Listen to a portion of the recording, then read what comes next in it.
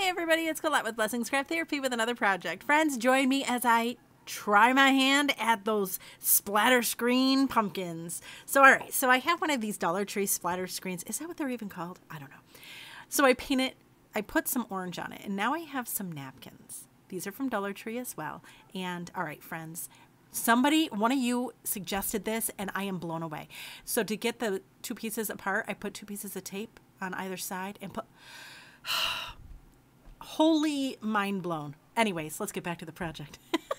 I make the napkin down to one ply and then I cover the splatter screen on the back side with Mod Podge, including the edge. And I put my napkin right side down onto the splatter screen. And then I gently, now listen, when I say gently, it's really a thin napkin now, right? So we want to make sure we don't tear it. So I'm being super gentle, but I'm putting another layer of Mod Podge down. All right, now let it dry. After we do that, we are going to sand off the excess napkin.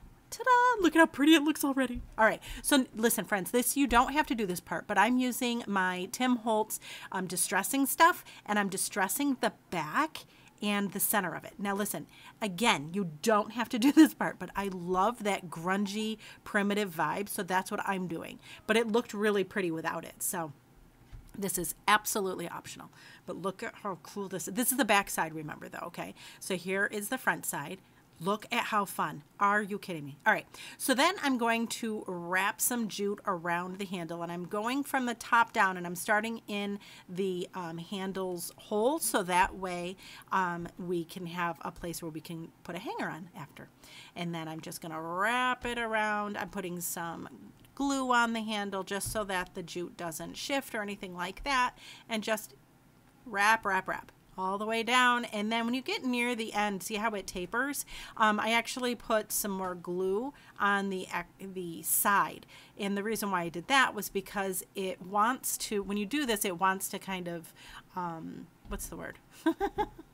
It wants to shift, and then I just cut the end and glued it down. Ta-da! Perfect. All right, now I'm making some of those tendrils for the pumpkin. So I'm just wrapping some wired jute around a dowel, and then I'm folding it in half and just wrapping it around the handle.